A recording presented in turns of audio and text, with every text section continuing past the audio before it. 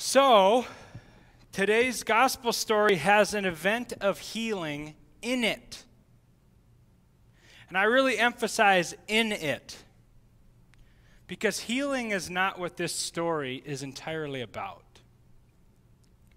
And I stress this for a number of reasons.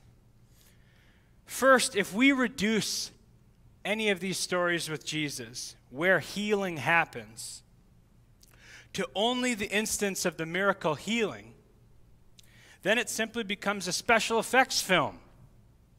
Instead of a richly meaningful narrative, it becomes more like a Transformers movie, right? Really impressive, but zero substance.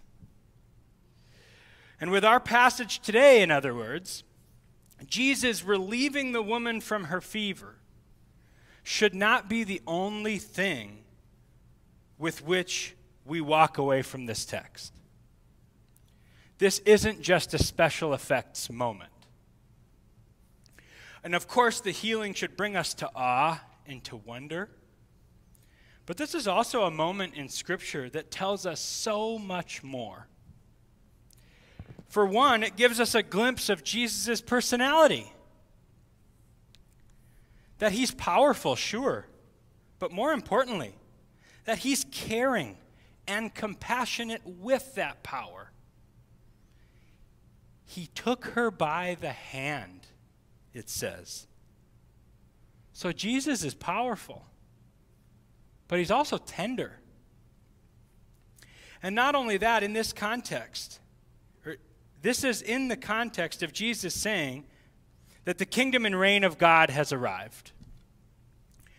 Well, this moment really shows us what God's reign looks like. Like an iron fist? No. When God comes to town, so to speak, and starts enacting God's rule, it looks like showing up at houses of people who are sick, of people who are in need and in pain. It looks like showing up and confronting evil and calling out various demons.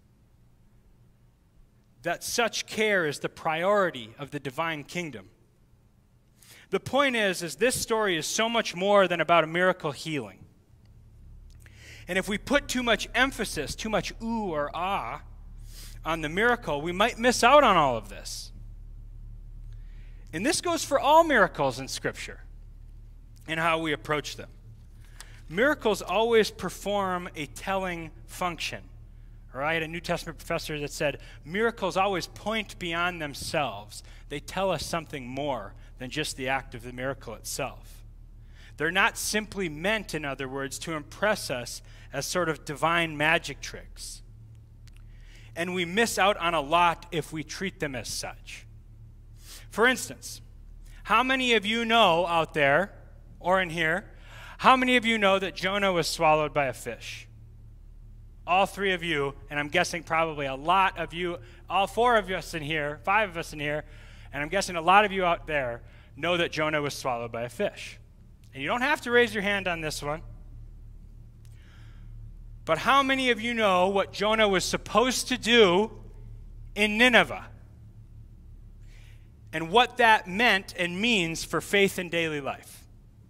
How many of you know that part of the story? Probably a lot fewer of us. And that's my point. That's what happens when we overemphasize and overfocus on the miracles in the Bible. We lose sight of Scripture's depth.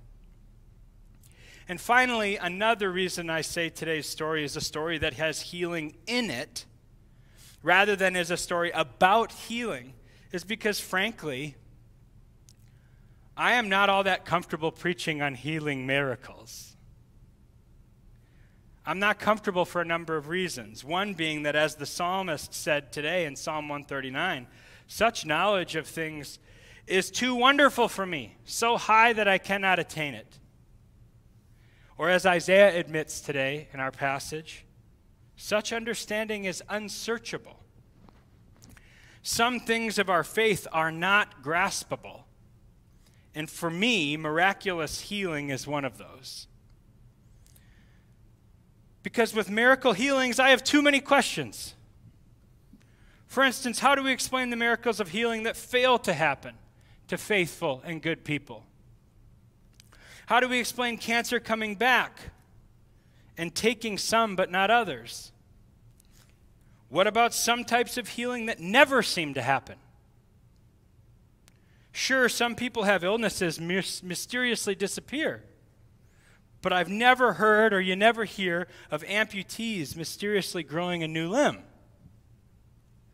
There are people who do not and will not heal. What about them? Too many questions to speak directly and confidently about biblical healing. And I say all this to prove that divine healing is a very complicated issue, and that I can't stand here and preach to you all that this story in Mark means that Jesus will heal you. That Jesus will heal you of your physical ailments. I can't stand here and preach that if you pray enough and you ask enough, that Jesus will have you overcome whatever it is that you're battling. But I will preach this, that Jesus comes to you and is present to you in your suffering. He may not take your suffering away, but he will be with you in the midst of it. In a broken, unpredictable, and imperfect world, your physical healing may never come. But one thing, says a biblical commentator, we can confidently draw from this text is that Jesus is not afraid to enter into the places of sickness or stand in the midst of the darkest demons. End quote. This text does show us that we have no cold or distant observer in the sky. Rather, we have a God who promises to be present with us in our darkest moments. As it happened in our text today, he came and he took her by the hand. The proclamation today is not that Jesus will pluck us all out of the valleys of the shadow of death, evil, illness, but rather that he will be present and that his presence can quiet demons. So my prayer for you all who are not experiencing the physical, emotional, or spiritual healing that you need is that this very promise of divine presence and solidarity in the midst of your pain brings you enough peace and strength to move through it. And now to change gears a little bit. I said earlier that sometimes we can be distracted by miracles in the biblical story and miss out on other major lessons and promises. And in this case, there is at least one more beautiful aspect of this story to emphasize, and that is the stunning response of Peter's mother-in-law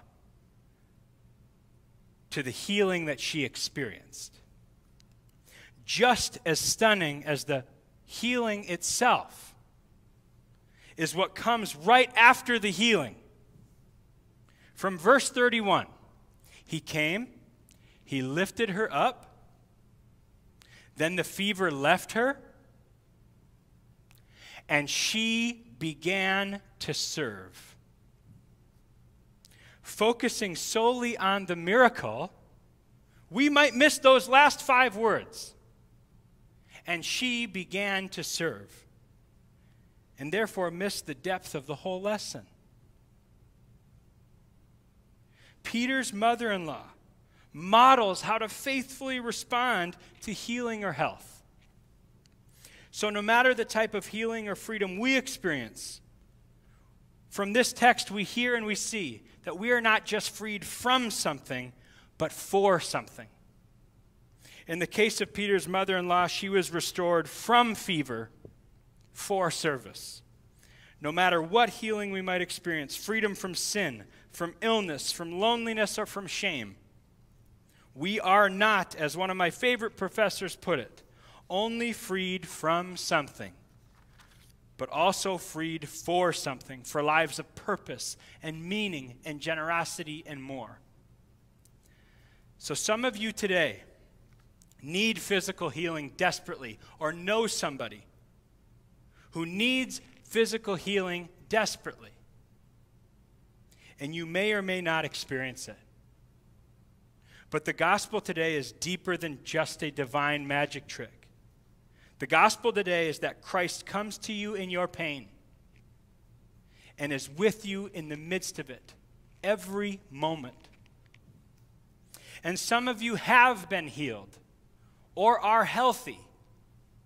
And the story today reveals that in your healing and health, like Peter's mother-in-law, you are called to respond, to use your health and your freedom for service.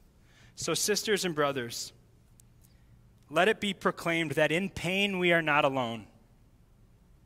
And in health, we are called to begin to serve.